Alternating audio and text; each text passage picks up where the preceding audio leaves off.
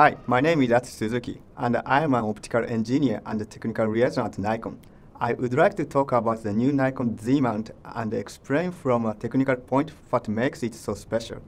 Nikon is well known for great lenses. Our company vision is to unlock the future with the power of light. We believe this new mount will help us achieve that vision. The introduction of the Z mount is very special because it combines so much experience and knowledge from many engineers and designers over the last 100 years. The new Z mount was developed for the new Nikon mirrorless camera and lenses, and it possesses huge potential in optical design. This mount design has two important factors. First, it has a 60mm flange back distance. Second, it has a 55mm inner mount diameter. These two dimensions give the new mount great advantages, such as the ability to support f1.2 and even f.95 aperture lens designs. I'd like to explain how designers decided on these specific dimensions. So why is the flange back distance 60mm? The flange back distance has been rigorously determined to allow maximum light from Nikon Z lenses to reach the sensor in the purest form possible. It is also understood the shorter the flange back distance, the smaller or thinner a camera system can be. Let me illustrate. This is the optical axis. It is the center of image sensor. This is the image sensor. And this is a lens. And this is the camera body. And from here to here, this is the flange back distance. So for our F mount, so this is a 46.5mm. And our new mount, new Z system, the image sensor is here. And flange back is very short, 60mm. If the flange back is short, we can provide smaller and thinner camera.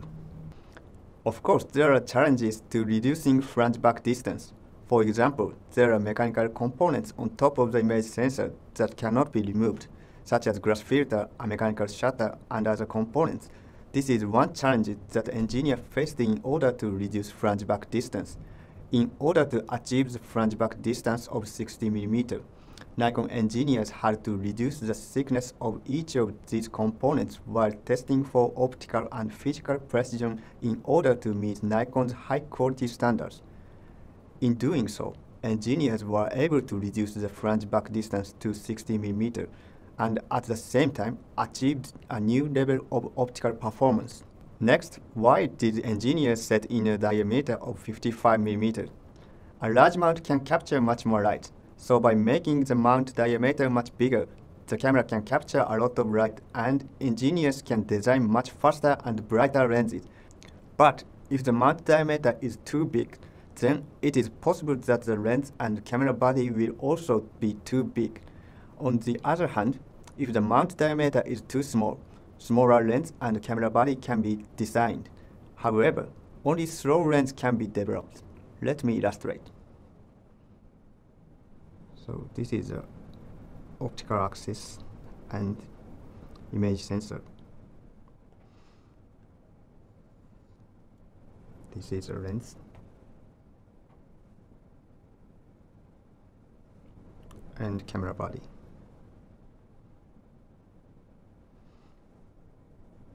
And this is a lens mount. And this distance is inner diameter, and this is ray.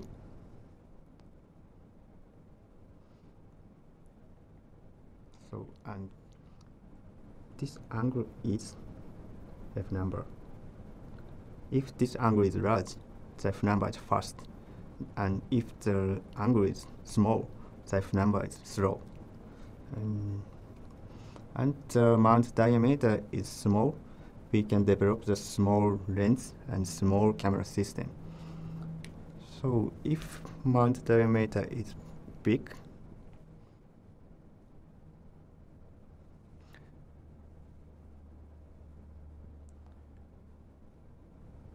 we can develop the first f number lens.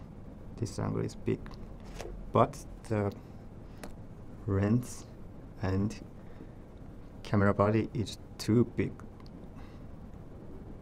So now we develop Z mount system.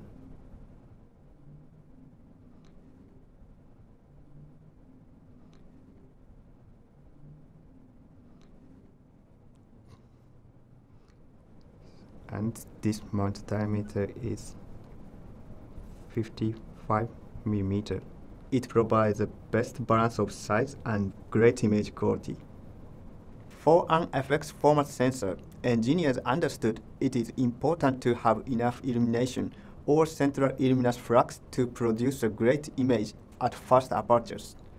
As you saw, 55 mm was determined as providing the best performance with a 60 mm flange back distance on FX format sensor and the perfect balance to deliver the best optical image quality.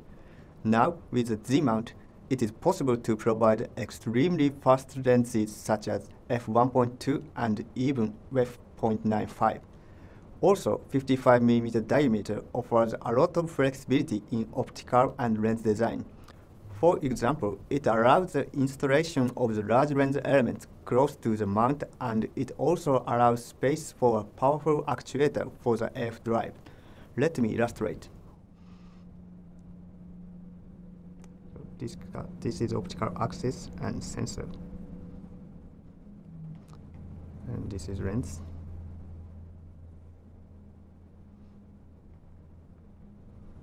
And this is camera body.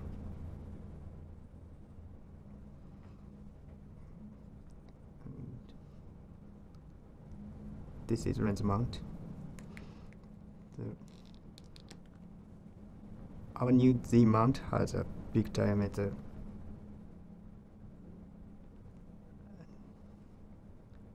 So we can put the big diameter lens across the image sensor. So with bigger diameter, we have a room here, and we can place the more powerful actuator, so for faster autofocusing.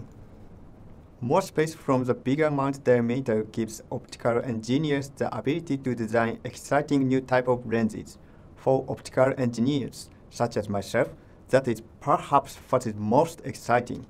Our engineers created a mount that is faster, allows for great new lens designs, and works perfectly for still photos or video. This new mount enables silent operation and smooth focus for video that professionals will enjoy. Since Nikon is so famous for nickel F lenses, it was important to provide full compatibility with a wide range of lenses without any loss of image quality. This is done with Nikon's mount adapter FTZ, which provides the necessary flange back distance for nickel F lenses. So, this is Nikon's future-proof mount design. It's ultimate solution that supports high-performance lens design that capture a lot of light while reducing the system size and maintaining F-mount compatibility with the optional adapter.